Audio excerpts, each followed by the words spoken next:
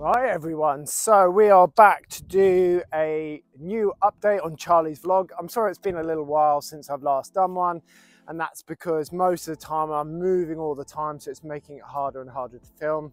So in this session I'm going to try and show you a few little drills, so some hunting and some picking and spitting, some marking retrieves, telling him to leave that, turning around and setting him for some partial memories and blinds.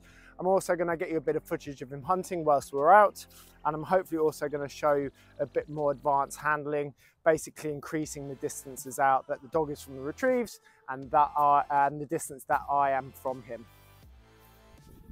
Right, so there's a little corner of a change of surface up there, and I've already pre-planted 2 retrieves up there. I'm going to be giving him a scene as the first one to prompt him for that's going to be the direction of our memory blind retrieve. I'm going to try and do some hunting here. I'm going to be throwing a retrieve, Billy, Charlie sit. I'm going to be throwing a retrieve off a find and sort of mixing that all together, hopefully with a bit of luck. So we're going to go out and get ourselves going. Heel. So I've actually got a ball in my pocket which I'm going to use to get him to hunt as well. So with a bit of luck, we'll get it down without him seeing. We'll let him pick it up. I'll make him spit it out in the stop whistle, give him a mark retrieve and go from there. Charlie?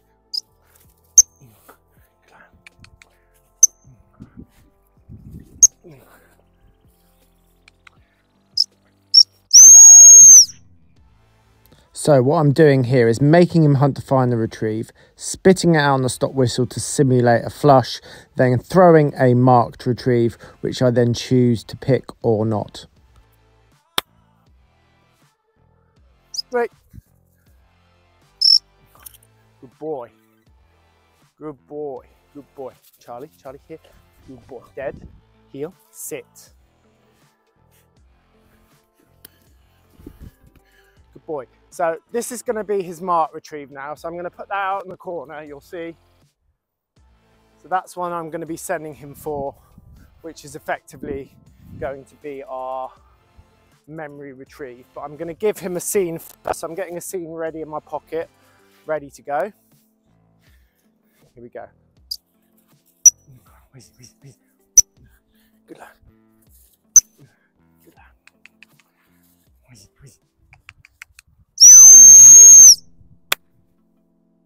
So that's our scene. I'm now going to call him into me.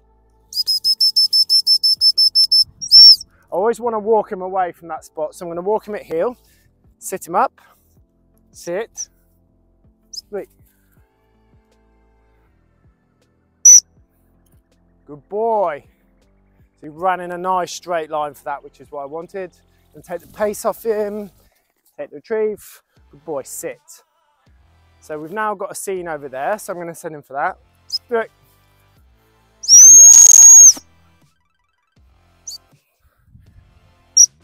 Just had to do a little bit of handling there. This retrieve obviously is not so easy to see, so I'm going to take that off him, sit him up. He's full of beans today, which is lovely. I'm going to pull him back a little bit. Actually, have I still left my ball out? Sit. Have a look for where my ball is. There it is, so I'm going to pick that up. I'm going to kick it about in front of him a little bit, just to put a bit more scent down. Make him think that that's what he's hunting for. Good lad. Good lad. So I'm going to take my mark retrieve out. This time I'm going to use the white one. It's not about necessarily throwing it a long way. It's about the complication of the drill. So I'm going to call him towards me. Heel. So we're going to go into that top corner again. Right. Good boy. Good lad. Good boy. Take the pace off him. Good boy. Sit. Good lad. So that's going back in my pocket. So we've got one more out there. I'm going to pick up my rabbit ball that's here.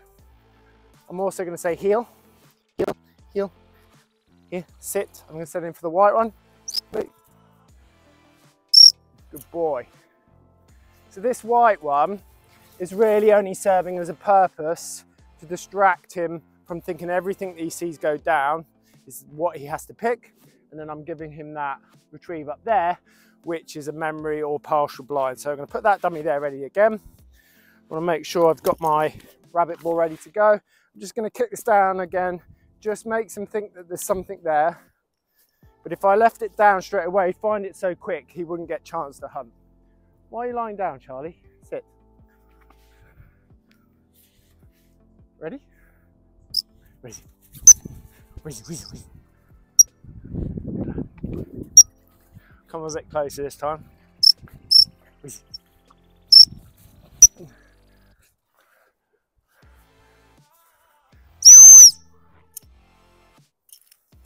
I prefer to do this in longer grass because then he couldn't see the retrieve. I'm going to send him for that one.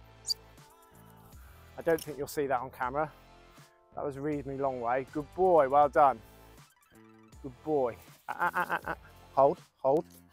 Oh, that's not very neat of me, is it? Sit. Okay, so we're going to do one more like that. Sit. I've still got one out there. I'm going to walk him back a bit, heel, just so that I can hunt him. Normally, sit. Normally I'd be traveling doing this, so this is why I'm doing static so you can see, but normally I'd be traveling down a piece of ground to do this. So I'm going to kick this around again. Sit. Getting a bit fruity. So make him think that that's down. Bit of leaf litter. Look at him lying down again. Classic. Chuck that down. Hunt him onto it.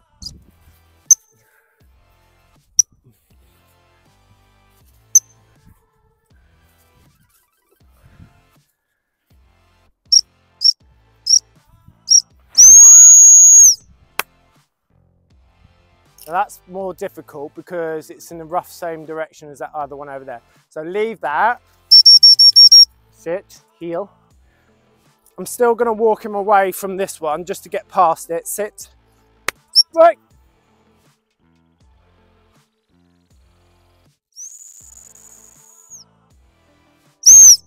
Right. There's loads of thistles on the left now. I didn't want him to run onto those then. Good boy. Good boys. Yeah. Sit. So I'm going to pick the white one. Split. Good boy. Good boy. Good boy. Dead. Sit. Right, let's go to the camera, Charlie. Sit. I'm going to pick my ball up. Charlie, heel. Heel. Here. Sit. So as I said, that's the sort of routine that I will do. Find one, mark one, leave that, pick a memory, really trying to mix that up a bit now. Like I say, I wouldn't normally train here because the ground's not great, but to show you on camera, I think it served its purpose. Hopefully, we're going to do some handling a bit later on. I'm also going to show you some hunting in the woods, hopefully to give you a better perspective on how he's hunting and how I'm moving on that. So we'll catch you in a second. Come on. Right, so here we are. It's always very difficult getting footage of a hunting dog whilst you're moving, but I managed to capture some footage here where you can see he's working very, very hard to try and find some game. He's got his head down nice and tight to the ground, that tail's going, which is what I'm looking for, turning him sharp on the whistle. Now in a moment here, we are about to find, bang, 2 hen birds. Now you'll notice there he sat up of his own accord, no stop whistle. That's how I like to train at the beginning. I then recast him off with the hunt whistle and off we go again. Lots of nice tidy pace, allowing him to explore that scent. I don't worry too much about having a perfect pattern at this point. It's more about trying to encourage that hunting drive and the ability to find the game. Charlie will be hopefully at stud from this spring, late spring 2024. So if you have a smart bitch that you're looking to cover, Charlie is going to be available. So keep an eye on our Facebook page, Win Hocklin Stud Dogs, where I will be posting plenty of footage of him in the coming season coming. Anyway, I hope you enjoyed this little bit of hunting footage. So since starting to make this video, I have actually started shooting over Charlie. He's been amazing. I don't actually have any footage because I haven't mastered the dark art of filming, shooting and handling a dog at the same time. But if I do get any footage in the future, I will add it as part of a vlog. Right, so we're back to do some slightly longer distance handling here. You'll notice me using a much smaller dummy now. I'm not using a high-vis dummy, and that's because I don't want him to use his eyes so much. Not that he's necessarily going to be hunting the retrieve out, but I'm now trying to test whether he understands true, left, right, and back.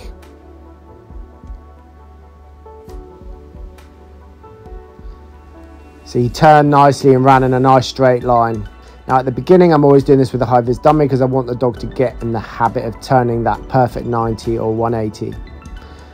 Sitting him up with a nice bit of distance here, we're pushing true 90 left. We're going to be doing true 90 right as well, so nice 90-degree angles. I'm always making sure the dog is sat up in the perfect position, facing me directly. That's really important. See, I'm throwing those retrieves a decent distance now. And I'm also walking back a decent distance. Now normally I would be doing this out in some woodland or in a bit of longer cover, but to show you on camera, that's why I'm doing it in this field. I would still do it in this field, but it is much clearer for you to watch here. So I'm making sure those dummies are going out in a nice 90-degree angle from him. That's super important. So the other thing that I'm not doing at the moment is the distance I am is the critical part from him, not so much what he is from the dog, sorry, what he is from the retrieve. And he can't see the retrieves when I push him left and right. He knows there's one out there. But where I've done all my high-vis work, I've now progressed to this stage where it's a lot harder. So basically in the early stages, you're building the dog's confidence, and that comes off the dog always finding the retrieve in the same spot every time, relevant to their position based off you, which is why I'm so critical at the beginning of making sure that dog is absolutely facing me straight, so that dog learns to run in the straight line and always find the retrieve, and the mark retrieve is what makes the dog then do that. As you get further and further away from the dog, those hand signals become more and more diluted, and getting a dog to go back with the right or left hand at a real distance becomes a lot more difficult. Same with the left-rights, making sure that a dog goes true left and right.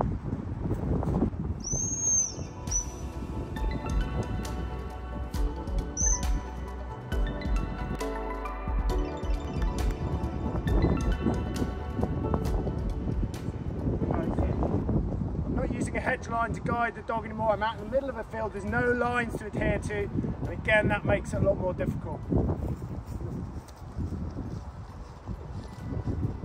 Right, well I really hope you enjoyed this episode, this latest episode of Charlie's Vlog. As I said earlier, I'm really sorry it's taken me quite some time. I've actually made this video over quite a few weeks with different parts in between. Just remember, it's very repetitive at this point. So all the training that you've seen me doing probably for the last 3 or 4 months, it's only changing very, very gradually now. Making some things slightly more complicated and pushing them on in other areas and pushing the distances out, putting them under a little bit more pressure. But pretty much they're all the same things I'm doing over and over again. And so that's why you won't get so many vlogs later on as the dog gets into its training, because I would just be showing you me doing the same stuff again and again and again. And that'll be the same way for the next 18 months. And Charlie's going to carry on developing, and I have to make sure that I keep my training up with his development. Although it probably nothing massive will happen in one massive leap, it's important I keep the pressure on, make sure I keep handling him, make sure I keep him steady. Since I started making this video a little while back, I've actually already started shooting the odd bird for him, just trying to capitalize on the end of the season to give him a bit of experience. It's going to take most dogs about a year to 18 months, even from a sort of a 10 to 12 month of age, for them to join all those dots up in that training. So it's really important that you keep that training up, because that dog, once it does join those dots up, i.e. finding a bird, flushing it, seeing it go out, maybe it getting shot, maybe it's just in the beating line and it going away, all those dots will join up, and that's when your dog can start going wrong. And for a lot of people, that would be towards the middle of the season, maybe towards the end of the season with the dog. And you've just got to make sure you keep that pressure on that dog all the time so you don't regress. You want to keep progressing, and as soon as you just start relaxing into thinking I'm done, that's when you can get yourself caught out. So just be very, very mindful of that.